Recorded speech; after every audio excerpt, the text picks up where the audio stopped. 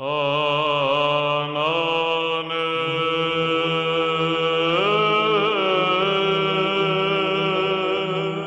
there! Zach sent me this pen, and this is a pretty nice pen. He saw it in a catalogue of, I think he said, his mother's art school. It's a Mont Marte Calligraphy Pen. Reminds me a little bit of a Brown calligraphy pen that I reviewed not too long ago. Sort of the same shape and it shares some features. I'll do a quick rundown of the pen, tell you what I like about it, what I don't like about it, and then I'll do a writing sample.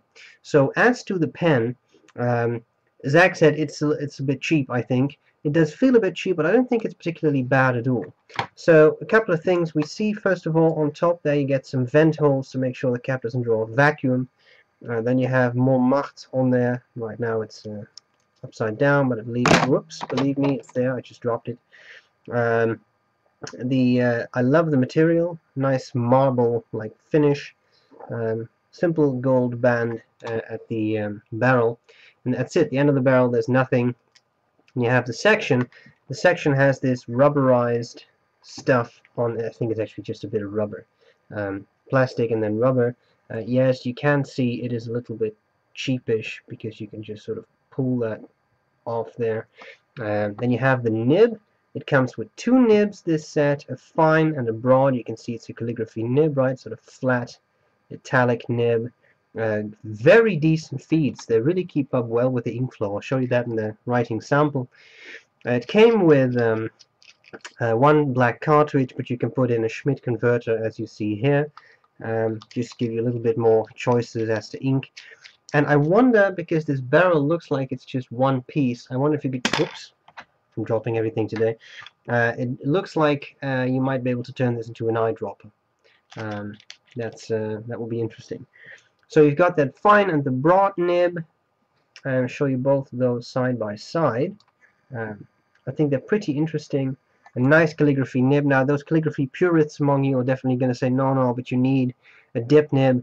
Well, yes, that will give you very good results. But I think if you're learning calligraphy, then a fountain pen for calligraphy is very good because you don't have to dip all the time. You can focus more on the shape of the letters as opposed to dip one or two letters, dip one or two letters, etc. So I think that kind of works. What do I like about it? What do I not like about it? I like the overall look. I think it looks quite cool. You could even put this in a chest pocket and it would actually look quite impressive because of that nice marble finish they used. I like that. I like the fact you can post it. It's light, easy for calligraphy. It won't tire your hands.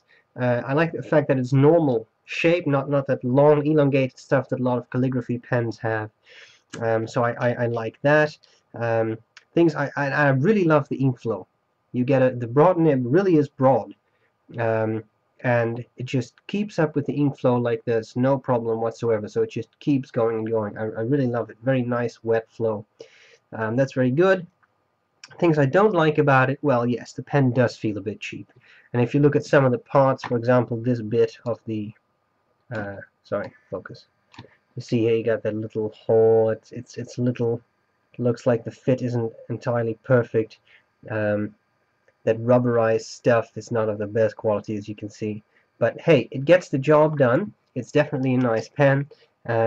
It's very light. I prefer heavier pens, but for this calligraphy stuff, light is not so bad. It won't tire your hands as quickly. So I think it's pretty cool. So Zach, thanks for sending me this. Let's take a couple of measurements. Capped, it's 135 millimeters. Uncapped, it's 123. Section diameter, got about 8 millimeters at the narrowest point, and just near the barrel it's about 10. Weight is very light. I'm assuming something like 10. Yeah, it's about 10 grams, so that's a pretty light pen. I think we need to see a writing sample. So I hope this was useful. Zach, thanks for sending me this. I enjoy it, and I'll see you later. Bye-bye. Okay, so writing with this more... I just inked it up, sorry. I had to get an ink flow going. It's not the fault of the pen. This Mont Marte pen, the ink is what is the ink? The ink is Conway Stewart Tavy. So what you see here is the broad nib, and it's definitely very broad.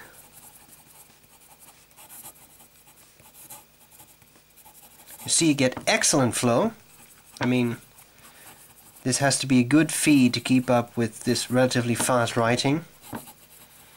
Yes, I know I'm making a mistake here. No skipping, with a lot of ink flow. So for calligraphy this is really going to be useful. One of these squares is 5 by 5 millimeters. So as you can see, this one of these lines is pretty much a third of that, so it's really a broad nib. Now clearly, I mean, writing a letter with that is not going to be extremely pleasant, although it will definitely add character to your writing, but it's such a broad nib that you're really going to burn through paper like there's no tomorrow. This is a calligraphy nib. It means you get some nice automatic line variation without adding any pressure, just the way the nib is shaped. And this is really a nib, a pen type that is meant for some calligraphic purposes, right? For real Gothic calligraphy, I would probably prefer a dip pen with really sharp angles. This is always a little bit, well, it's actually not bad. So I mean, when you're doing this type of Old English or Gothic calligraphy, what you want is really sharp angles between those types of things, and that can be a little bit difficult because the nice thing about this nib is that the corners are not too sharp, so they don't dig into the paper when you do this. And with some of these pens they do. Now when they do that you get a really sharp angle, but here it's always going to be a little bit rounded off at that point. But that's okay, I'm just bickering here.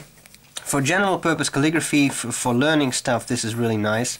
And as I said, it will add a bit of character to your writing, signatures, etc.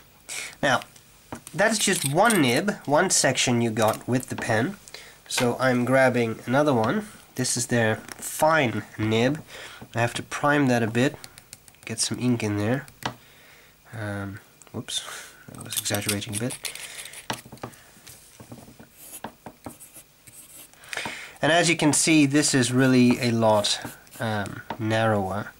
I would say that is, well, maybe not, well, maybe it is half of that other one. 2, 3, 4, 5, yeah, so it's about 50% of that broad nib.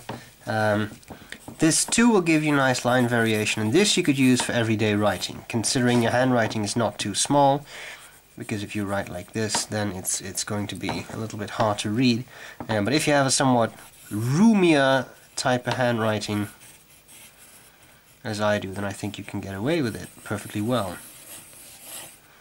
And that can really add a bit of flourish to your writing. Okay. Also, you can definitely do that calligraphic stuff with it. Although I'm not really when I do calligraphy, I usually do it very big. I don't really like this type of small stuff. But you could do that. Use it for other types of calligraphy. That was a bit of Gothic, and here we have a little bit of foundational. That's an option. You could do something like unseal,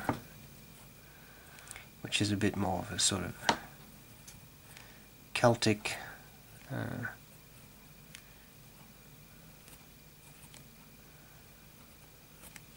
so that kind of stuff, it's all possible. I think this is a nice pen. Look at the ink flow. This one too. Nice wet line. Flows well, doesn't skip. I think it's a very decent, well-made little calligraphy pen.